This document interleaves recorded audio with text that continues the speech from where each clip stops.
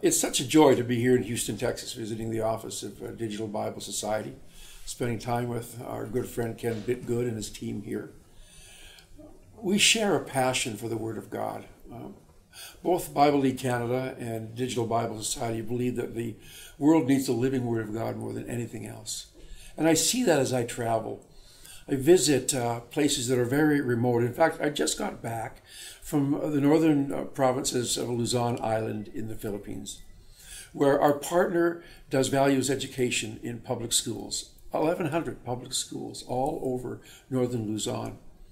I met incredibly committed volunteers who walk miles and drive on little motorcycles through roads that here in North America we can't even begin to imagine, just to take the Word of God through values education to schools. I met one woman. Her name is Rosemary. She is a church planter, and she loves children. And so she has a little motorbike, just a little tiny motorbike, and she drives for a couple of hours from her house to the end of the road. Then she leaves her motorbike beside the road, and she starts walking on a path. For 7 hours, she walks to this school where there's children waiting to hear the good news of Jesus Christ. And we have the joy of recently bringing Bibles to her so that she can deliver them into the hands of these children who are longing for the Word of God. Their ministry has seen 12,000 children come to faith in Jesus Christ since June. And that's just a matter of 7 months. 12,000 children. And the Rosemaries of the world walk through the jungle of the mountain provinces, and they bring the living Word of God to these children who are hungering for it. Churches have been planted by children who've come to Christ and have shared the good news with their parents. And then she sleeps overnight, Rosemary sleeps overnight in the school, and she walks 7 hours back. She says during the rainy season they have a problem with leeches. This is really bad. The green ones get you above the head, and the brown ones get into your legs, and they are horrible. I won't explain it all. It just was terrible. And she does this.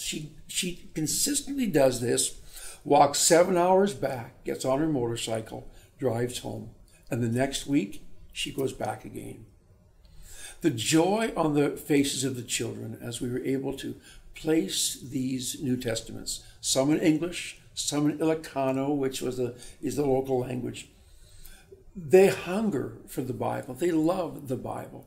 And now these children, elementary school, high school, hungering for the Bible.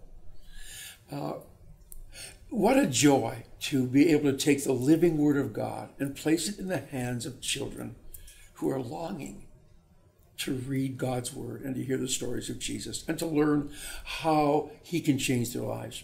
And He is. Parents are coming to Christ because they see the change that Jesus has made in the lives of their children. Their children are different now. They were disobedient. Now they're obedient. They were uncontrollable, and now they're respectful. And so the parents say, this Jesus has changed my children. He can change me. And so they want a copy of God's Word because they know the power of it. Digital Bible Society provides a resource that is such a blessing to many pastors around the world. Not long ago, I was in Latin America, and we were able to provide, DBS was able to provide, in partnership and joint ministry with Bible League Canada, hundreds of flash drives with dozens, hundreds of Spanish treasures, Bibles, commentaries, worship songs, videos that are usable by Spanish-speaking pastors throughout Latin America. These are church planters. These are men and women who God has called and our partner has trained to plant churches. And they're planting them by the thousands every year. But they go into some pretty remote areas, and so they asked if we could provide in partnership with Digital Bible Society, some of their Spanish resources on a flash drive, and we were able to. And what a joy to sit in a room of hundreds of these men and women who are passionate to see the Word of God placed in the lives of their people, who in many cases are very, very poor and living in remote parts of Latin America. And if they could get to a Christian bookstore, which most can't, couldn't afford the Bible anyways. And so now these pastors have a resource, a jump drive, flash drive, that gives them so much more than they could ever find. And they're growing, and they're learning, and they're sharing, and they're teaching, and they thank us so profusely from the heart for providing this digital resource that contains so much important things for the ministry that they are called to. And they would not have it without that digital resource. The beauty is that they can make copies and they can share it with their congregation. It just brings such joy to be able to work in joint ministry with Digital Bible Society and to be able to place in the hands of church leaders, pastors, church planters, a resource that they could never afford, that contains everything they need to help their people grow in grace and in the knowledge of the Lord Jesus Christ. So it's a joy. And we at Bible League Canada are so grateful for Digital Bible Society and for the great joint ministry partnership that we share in many countries around the world.